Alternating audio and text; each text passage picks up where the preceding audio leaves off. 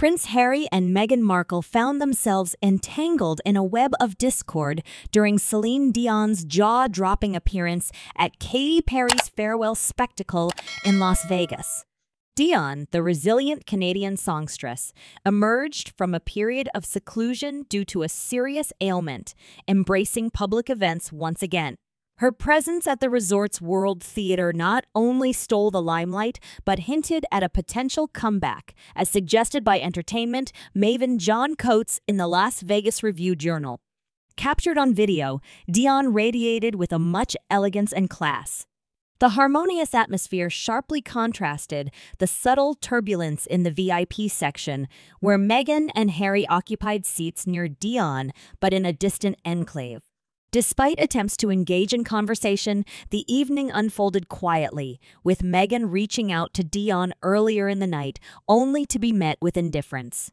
Reportedly, Meghan's jest about Dion's health spread like wildfire, exposing a breach of etiquette and igniting a barrage of questions about her perceived entitlement. The incident spotlighted a seismic shift, hinting at Hollywood's detachment from the Sussexes as influential figures in companies such as Gwyneth Paltrow's empire, and even Audible sought to distance themselves from the royal couple. For Harry, accustomed to the reverence bestowed upon his previous royal stature, this sudden social descent must be jarring. Celebrities and dignitaries, once quick to pay respects to him, now seem eager to disassociate. The unraveling narrative suggests a conscious effort by many celebrities in Hollywood to separate from the Sussexes. Across the Atlantic, Meghan Markle and Prince Harry find themselves seething in the shadow of Kate and Prince William, who have seen a massive surge in their popularity in the U.S.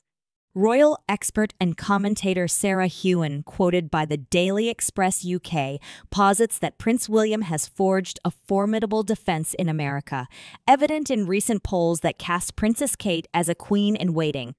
In spite of Harry's revelations in his memoir, Kate and William, initially apprehensive about public response, now find themselves embraced by the American public. As the tide turns against Meghan and Harry, frustration burgeons.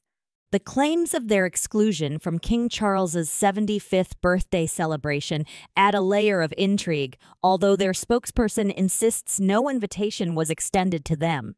While Celine Dion's return to the public eye is a symbol of resurgence, Meghan and Harry grapple with isolation and simmering discontent on the other side of the Atlantic.